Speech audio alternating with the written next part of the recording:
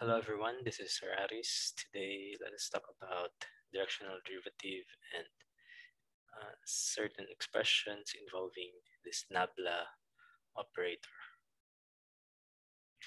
Um, Consider a region. Suppose you are in a region where temperature varies. For example, here in this corner, it's relatively hot.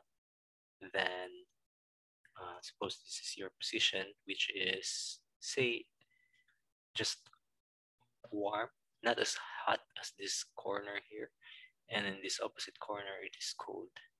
And suppose you have here on the um, remaining corners just as warm as where you are. So if you move from your position to this upper left corner, the change in temperature would be greater than 0. When you go from up, meaning it increases in temperature, if you go towards the cold corner, your change in temperature would be less than 0. But if you go to other corners, the change in temperature would be around, or it would be equal to 0 if you have the same temperature. So the rate of change of temperature with distance depends upon the direction in which you move. So this rate of change is called a directional derivative. Suppose delta S is an element of distance or arc length in a given direction. Delta T is the corresponding change of temperature. We want to find the limiting value of delta T over delta S. That is, we find the value as this delta S approaches 0, and that is our directional derivative, dt by ds. Another example, suppose we are standing at a point on the side of a hill. So suppose this is your hill. Say you are somewhere, say here, and consider coordinate system such that this is the z-axis. So z is the height. So if you go uphill, the change in height is delta z is greater than 0. If you go downhill, delta z is less than 0. But if you just go around, say at the same height, delta z is equal to 0. So the direction of steepest slope is the direction in which this directional derivative has its largest absolute value. It's negative, it's downhill, uphill, it's positive. So if it's very steep, whether it's uphill or downhill, it would give you a very large directional derivative. Suppose you are given a scalar phi. We want to find d phi by ds. So the rate of change of phi with distance at a given point x naught, y naught, z naught, and in a given direction. So suppose these are x naught, y naught, and z naught, and we want to go here. Suppose this is x, y, z. So let u be that direction. So we go towards this direction. U is a unit vector, but we want to go a distance s, so we multiply s by u. So this vector here is u times s. So in this case, we can write x, or a vector xyz, minus vector x naught, y naught, z naught is just equal to u s, or that's ia plus jb plus kc times s.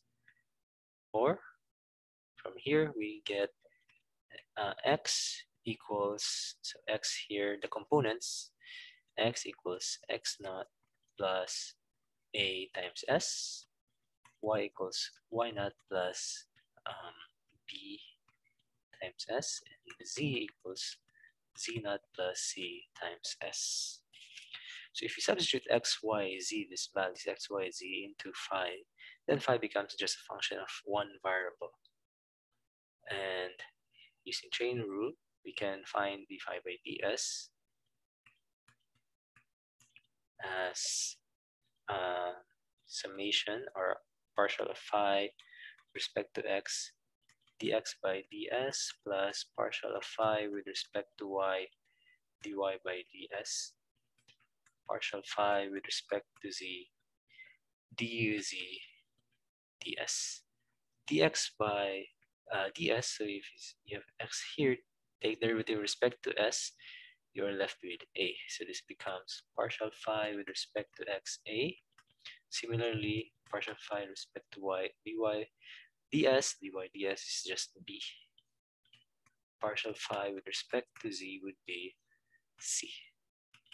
And this can be written as partial phi with respect to x, I hat, plus partial phi with respect to y, j hat, plus partial phi with respect to z, k hat, dot a I plus b j plus c k, which is just our unit vector u.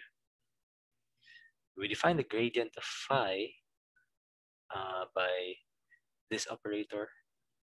It's read as del phi, so we read it as del phi. Okay, that's how we read it. Or grad of phi, meaning the gradient of phi, as this one here. This is our gradient of phi, so that we can write the directional derivative as del phi dot u. Example, find the directional derivative of phi x squared y plus xz at 1, 2, minus 1 in direction a, 2i minus 2j plus k. So a is the direction, is set a unit vector. So the unit vector in the direction of a would be a divided by a absolute value. So that's 2i minus 2j plus k divided by, so take the magnitude, so that's 2 squared plus 2 squared plus 1, 4 plus 4 plus 1, that's 9.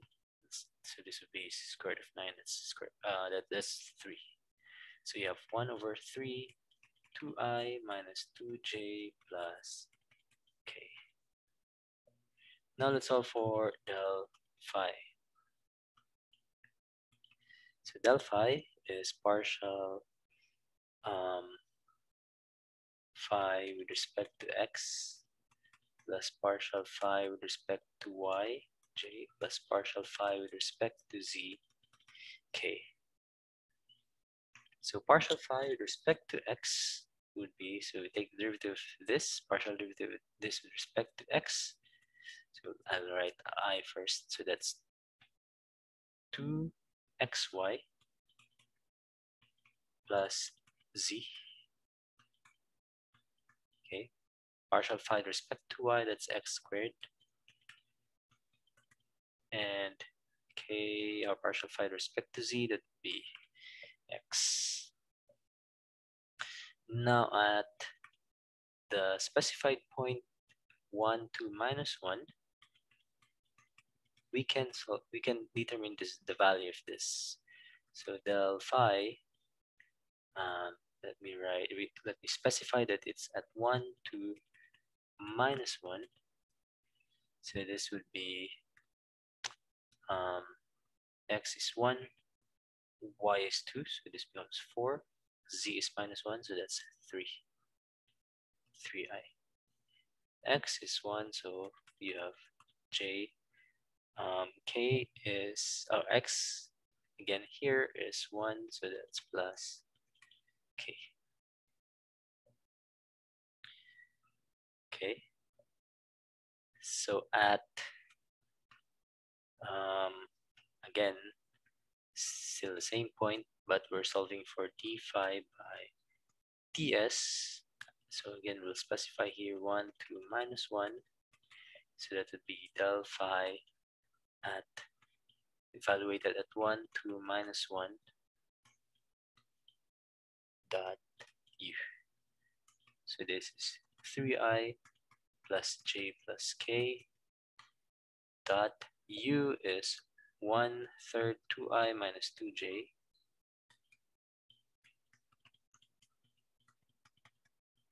plus k. And then you do the dot product, this would be 3 times 2 divided by 3, that's 2. 1 times minus 2 divided by 3, that's minus 2/3. 1 times 1 times 1/3, that's 1/3. So minus 2/3 plus 1/3 is minus 1/3. This would be 6 over 3. 6 over 3 minus 1 over 3, that's 5 over 3. So this is the directional derivative evaluated at 1 to minus 1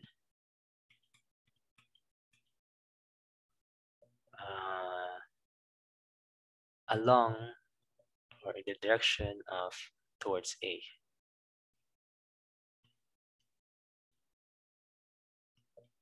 Okay.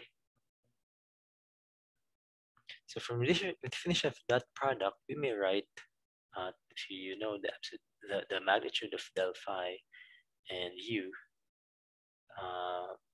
it will be del phi u cosine theta. Theta is the angle between u and del phi. So since u is a unit vector, then we have del phi cosine theta. This means that d phi ds is the projection of del phi on the direction u. The largest value would be of d phi ds is that when delta phi, or the largest value is delta phi, that happens when theta is 0. Or that means that del phi is, or u is in the direction of del phi. Now, if u is opposite the direction of del phi, then we have negative. So that's the largest rate of decrease. Now, suppose u is tangent to the surface. Suppose you have a constant surface. So suppose this is a surface with constant scalar field phi. Suppose at some point, let's say at some point here, there's u tangent to this point. Since here on this surface phi is constant, you take the derivative, you'll get 0. So it would follow that if u is tangent, then the directional derivative is 0. So in this case, del phi that u is 0. So del phi is perpendicular. So if you have a del phi, let's say it could be perpendicular, say in this direction, or it could be in this direction. That would be our del phi. We cannot specify the direction. There are 2 possible directions, but it is perpendicular. So when this happens, del phi is perpendicular. So del phi is often called the normal derivative. We can write del phi or del of a function, scalar function f, as given in cylindrical and spherical coordinates by these expressions. So let us discuss other expressions involving the del operator. So this del is a vector operator that we can write by itself like this. Although it doesn't have any meaning, we have to apply this to a scalar. Okay. But aside from that, if you have a vector field, you can also apply this to a vector, but we define not as a gradient, but as a divergence of something called a divergence of V. So V being a vector field, del applied to V would mean that del applies to V as a divergence. So we define the divergence by this. So we simply take the dot product of this and this. So sometimes it's called, you can write it also as div v, or divergence of v.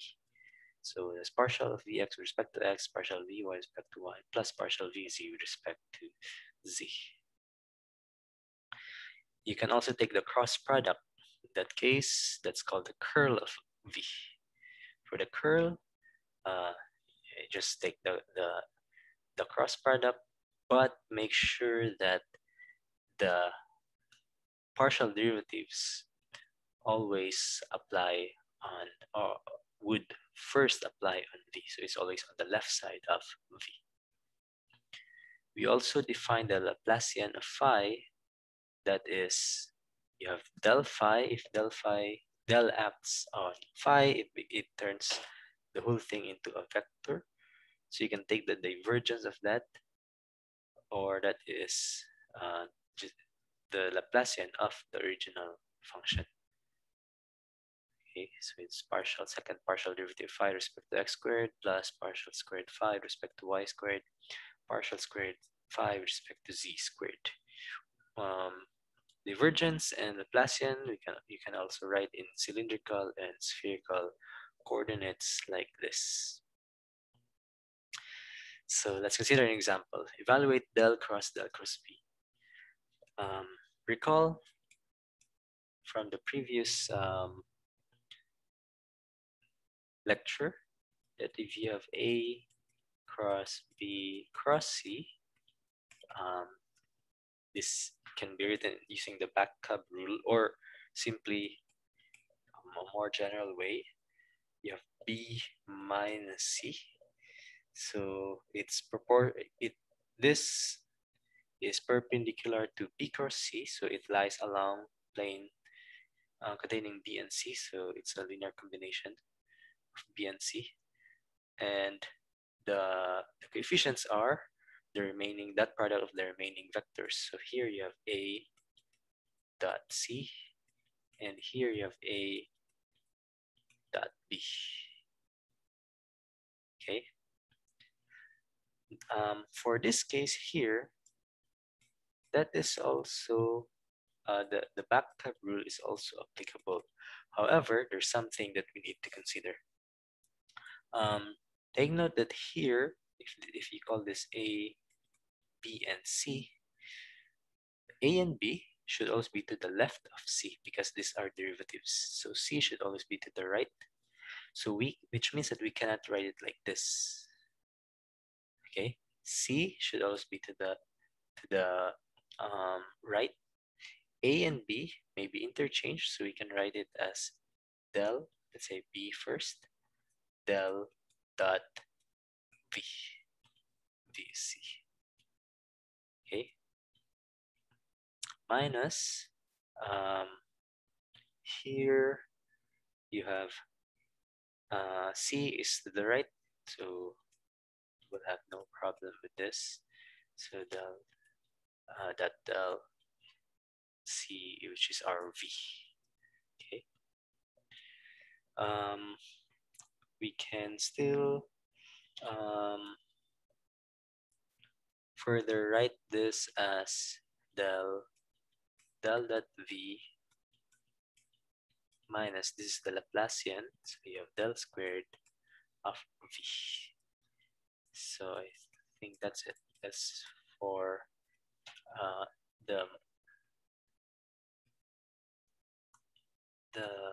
final form of our expansion of del cross V. Another example, find del dot phi v. Phi is a scalar, v is a vector.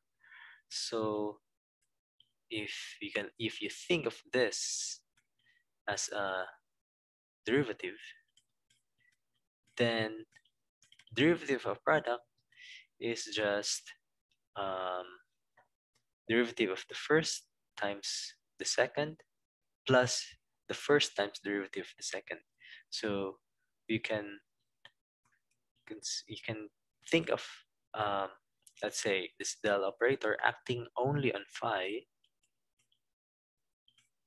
okay, plus del operator acting only on V. Okay, this del acting only on phi and del acting only on V. Now for us to remember that, we can put a subscript here. Say we put phi, and here we put V to signify that this del phi only acts on phi and this del V only acts on V. Okay, now let's try to simplify this to um, separately. Say del phi dot phi V. So phi is a scalar. You can take that out of the dot product. So this would simply give us del phi dot V. So basically we can just take um, the gradient of phi, um, this derivative only acting on phi, and then after that you take the dot product with V. And typically, so that we don't get confused in our derivative operator here, we can write this V to the other side. Or if you put a parenthesis, that's also fine, which means that derivative only acts on phi. Or to be safe, you can put V del phi. Okay, doesn't matter because that product would commute as long as this operator is not acting on V, and it isn't because this phi here subscript means that del only acts on phi. For the second term, del acting on V dot del V or phi V. So here we can remove this phi out of the dot product, but del V is acting on phi, so you have phi del V dot V. So our del dot phi V, okay, del here generally operates on phi and V, can be written as the sum of V dot del. So here you can remove the subscript because um, there's nothing else to apply this del to. So it's understood that del only applies on phi. Similarly here, you can write phi del dot V, divergence of V, without the subscript because it's only V here. So you can write here our divergence of phi V as del dot um, del phi plus phi times divergence of V.